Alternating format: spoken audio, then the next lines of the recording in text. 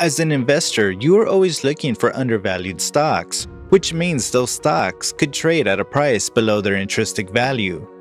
Sometimes the stock market could be overvalued and you can't figure it out. Today, we're here to help you with that. Welcome to Fix Your Finances, Build Financial Wealth. If you want to build your financial wealth and fill your mind with the right information, make sure to hit the like button and subscribe for us to provide you with more valuable content. So without any more waiting, let's talk about the overvalued market, shall we? You might think the whole stock market game is only meant for people with higher IQ, but that simply is not the case. The stock market can be overvalued at times, and yes, for someone who just started out in the stock market, it can be confusing. There are so many ways to understand the overvaluation of the stock market, and it is important that you know them all to have a clear idea about the whole thing. You have to look for the stock's intrinsic value to see if it is overvalued or not. Now, a stock's intrinsic value is usually the perceived value that could be different from the current market offering, and it is this value that shows the actual amount of the asset. A stock is overvalued when the shares trade at a higher value than its intrinsic price. Intrinsic value is the original value of the company that depends on factors that are in the control of the company, and we can call them internal factors. Once you are aware of this, you can save a lot of money by choosing not to buy that stock at that particular time. Investing should not be done blindly, so it is very important for you to do your research on every stock that you are considering to invest, and also you need to be aware of the inflated or overvalued prices of stock so you can thank yourself later for making the right decisions. The other way to look at overvaluation is when the stock's current market price is just not justified by its earnings outlook or profit projection. There are so many factors that affect the stock prices of a company, and we would call them external factors. This includes rise and fall in demand of shares, market fluctuations, unfounded decisions made by investors, which inflates the prices of the stocks, and so on. You could also say the stock could be overvalued if a company faces any fundamental or financial crisis due to internal factors. There are several market experts who disagree with the concept of overvaluation or undervaluation of stocks. Still, investors like Warren Buffett and Benjamin Graham have employed the practice of value investing, that is, investing in overvalued or undervalued shares. When you are looking out for the overvaluation, there are a few parameters or variables that are thoroughly examined by value investors. These usually include a company's balance sheet, annual report, statement of income, and other related variables, which allows investors to form an idea of a company's operations, infrastructure, financial and managerial capacity, revenue model, etc. In order to develop a more substantial and concrete idea of what we discussed earlier, let's discuss them in detail now. 1.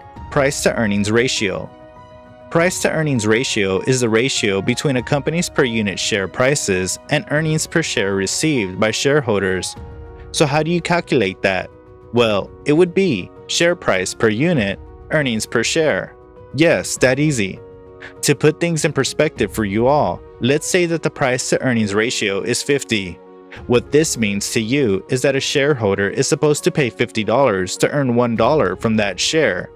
Let us give you another example. If the price of each share is XYZ company, as mentioned in the stock market, is $500, then you look at its earnings per share and find out that it is $10. Then the company's price-to-earnings ratio would be 500 divided by 10. That's 50. Analysts and investors usually consider stocks that have a price-to-earnings ratio of 50 or above to be an overvalued share, especially in comparison to a stock that has a ratio of 10 or below 10. What this means to a value investor is that the share prices of a company are considerably higher than what the company can afford to pay you as dividends.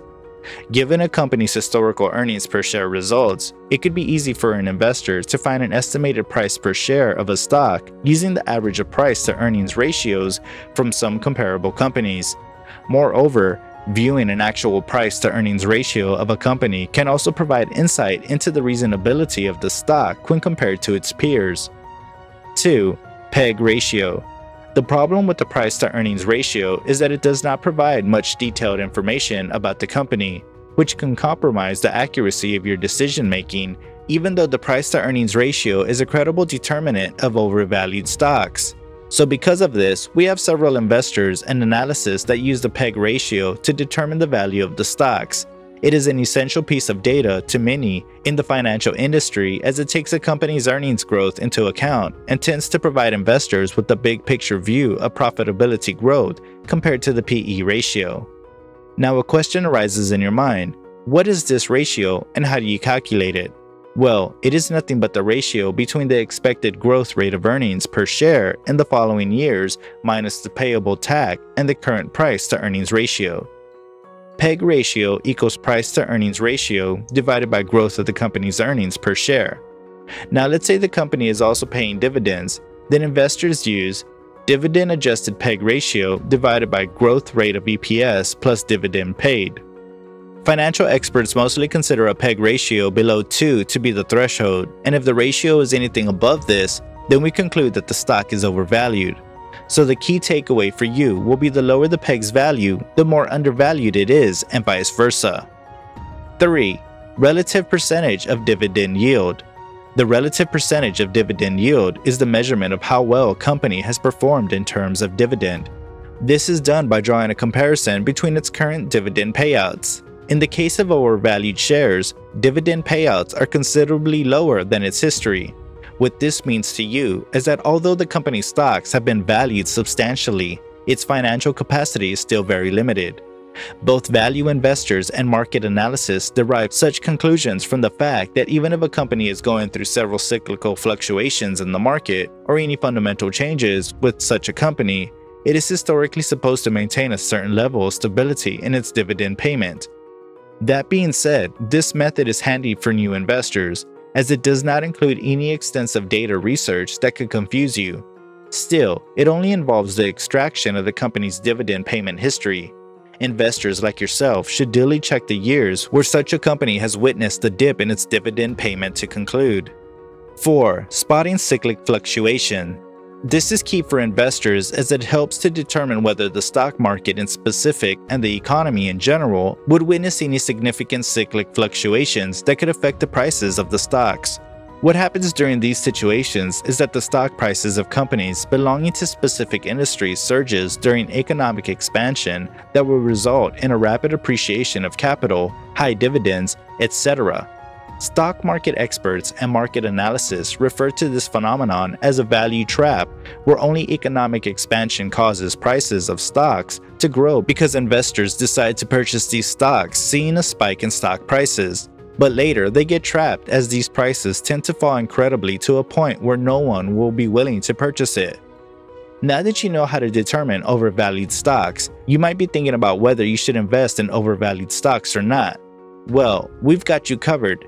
If you think you are someone with considerable expertise over the stock market and you know what you are doing, then you can decide whether to invest in an overvalued stock or not.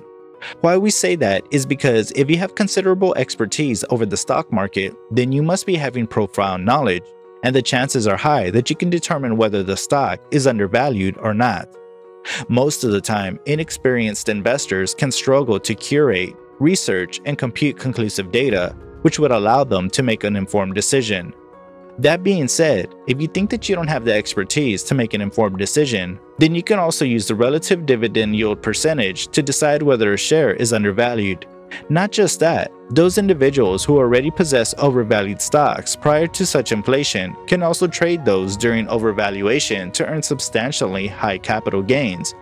It's often a mistake to part ways with the company's stock just because it might have gotten a bit pricey from time to time. Look at the returns of two businesses, Coca-Cola and PepsiCo. Even though the stock price has been overvalued at times, an investor would have been filled with regret later after selling off their stake. Identifying overvalued and undervalued stock will let the investor decide what to buy and sell, thereby realizing the true potential of every investment. So to conclude, it takes a little bit of experience and expertise to spot and base your bets on an overvalued stock.